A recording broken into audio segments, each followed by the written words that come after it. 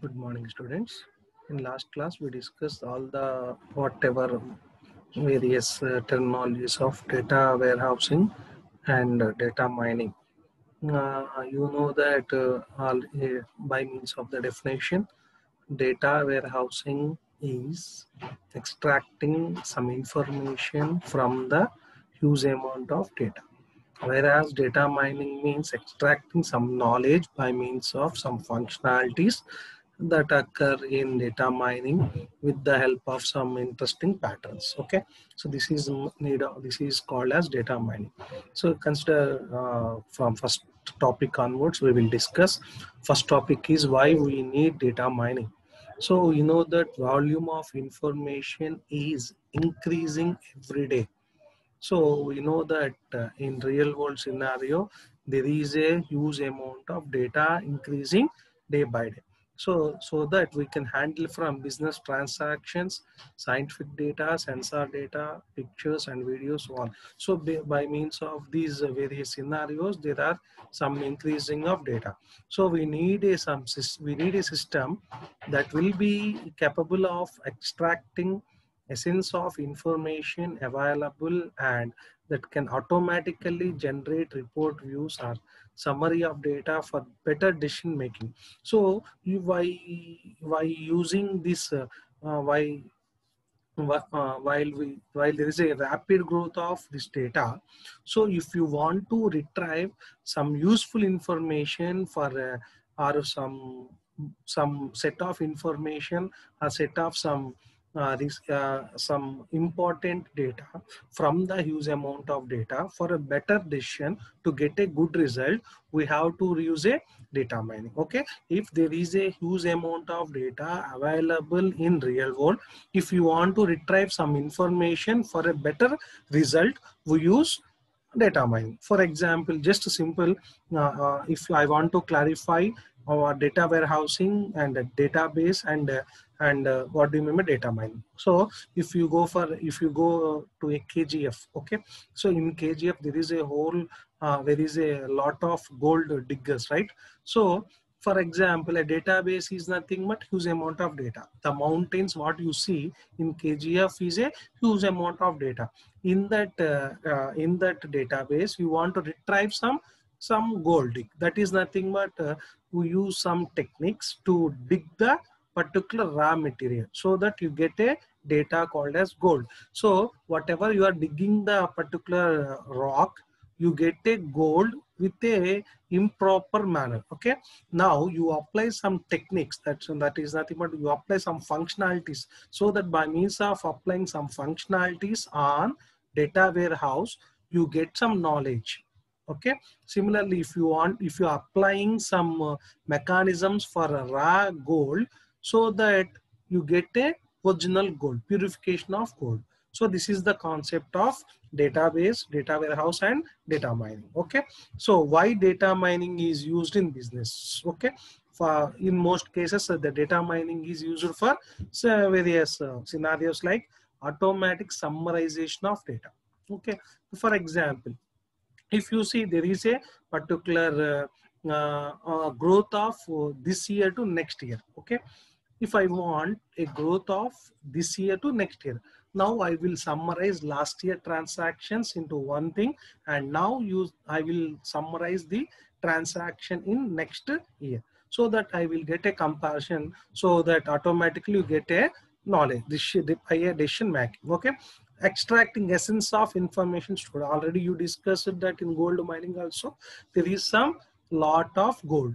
Okay, by default you are getting the whatever you called gold is not a proper manner. Now use some functionalities, so that there will be there will be purification of gold from improper essence. Okay, so discovering patterns in raw data. Okay, so this is the simple scenario. So this is the discovering patterns in raw data is one of the important concept. For example, this can be useful like this. Now, if you take particular cricket match called as IPL. In IPL, there is some scenarios like man of the match and man of the series. So man of the match is a current day-to-day transactions, whereas what we call man of the series is a historical data. Now you can identify on which platform he is playing, on which circumstances he played, so on which analysis he, on which in which climate he played, okay, on which platform he played. So all will comes as a patterns, okay.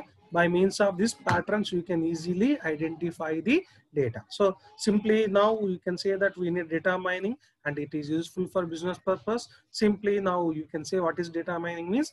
It is extracting information from huge sets of data. There is a information, in some cases there is some knowledge base, extracting knowledge from huge sets of data, extracting the gold information, extracting the nuggetsing of information is called as a data mining. So we can say that data mining is the procedure of mining knowledge from data, mining gold from rocks. We understand mining gold from rocks, mining ore from rocks. So similarly, mining, what we are mining means ultimate goal of data mining is having some knowledge. Okay, ultimate goal of mining is getting some knowledge. So the ultimate goal of data mining is to procedure of mining knowledge from data. The information or knowledge extracted so can be used for any of the following applications. So these following applications are market analysis, fraud detection, customer retention, production control, and scientific exploration. So all these comes under you are retrieving some knowledge. Based on this data mining concept, you are going for the machine learning. Okay, right. Next, this is the first topic. Before already this can be explained by one of the madam. Already I posted this particular topic, but I am giving some information. Now KDD is nothing but knowledge discovery from database. So knowledge discovery from database or data, this can be called as data mining, and this is the one of the technique to get a information from the database. Okay, while others viewing the data, others view data mining as an essential step in process of knowledge discovery. So by means of this step only you are retrieving some knowledge. Here is the list of steps in the knowledge discovery process. We have 1, 2, 3, 4, 5. Okay, so 1, 2, 3, 4, 5. Finally, these are the 5 things called as knowledge presentation, 2, 3, and all these comes under pre-processing techniques. So the 4 techniques that we get some knowledge with the help of pre-processing techniques, and finally the data available in data mining, and here we use some functionalities by using some interesting patterns we get a knowledge. Okay, so here first one is I have a data within different scenarios, like it is in the 2D format called as database, 3D format in called as data warehousing, and single format called as what we call as flat files. So all comes under these various databases. Okay, so we have various databases. Now we apply various databases, various techniques called as pre-processing techniques on various databases, so that you use some pre-processing techniques called as cleaning, integration, transformation, and reduction. So there we have a selection and reduction. Altogether we have 5 called as cleaning, integration, selection, transformation, and reduction. There is no reduction, but there is a 5 important steps for a pre-processing techniques. This can be discussed in second unit called as cleaning, integration, and selection, transformation, and reduction. So cleaning is nothing but we have a noisy data. So if you are digging something means there is a in a appropriate manner. Now you do some cleaning process, so that the cleaning process, if you do the cleaning process, you get a good data. Now the good data is in different format. Now integrate in a data warehouse format. Integration is a process of whatever you have cleaned the data, that should be integrated in different repositories, are integrated in a single repository. That repository is called as data warehouse. Now in data warehouse you have a integrated data. Now you have to select which has to, you are doing some knowledge base. Okay, for example, I have 5 items. Among 5 items, now you get a one item for knowledge purpose. You have to select that item. Okay, I have all to simply I have 10 items initially. See, in databases and the flat files and the data warehouses or anything else, we have a different repositories. Though we have 1,000 items. Now you are cleaned the 1,000 items into 100 items. Now you integrate that 100 items into 5 items. Okay, after you are finding that 5 items, now you have to wait for a second. Okay, right.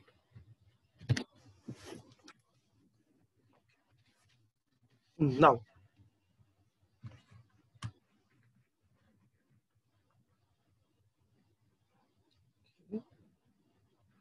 okay, now you have to select among, you are integrated into 5 items. Now you have to select one item which is useful for knowledge purpose, so that that item has to transform in data warehouse format. That is a multi-dimensional data. Initially, flat files is a one-dimensional data. Databases are two-dimensional data. Now data warehousing is a three-dimensional data. Now you are, these three are combined with a pre-processing techniques, and it will be applicable in single format. Okay, clear. Now you have to reduce the whole amount of data into one thing, and finally you have to be in the data in data mining process. Okay, in data mining process there is some functionalities called as classification and decision trees, regressions, outlier analysis, and clustering methods. These are the remaining third unit, fourth unit, and fifth unit and sixth unit. These remaining whatever discussed in data mining functionalities will be fourth unit, fifth unit, and sixth unit. Okay, you use some functionalities, so that in functionalities you apply a particular pattern called as what we call interesting measures. Now you apply this interesting measures, and you get some knowledge. That knowledge will be presented in a picture format, like bar trace, graphs, and all comes under this one. So this is complete KDD process. We have reprocessing techniques called as cleaning for noisy data, integration, combining various into one thing, selection to get in knowledge base. You have to take one item, and data transformation. The data transformation is nothing but converting whatever the various category of data in a data warehouse format and reducing overall large data into small data.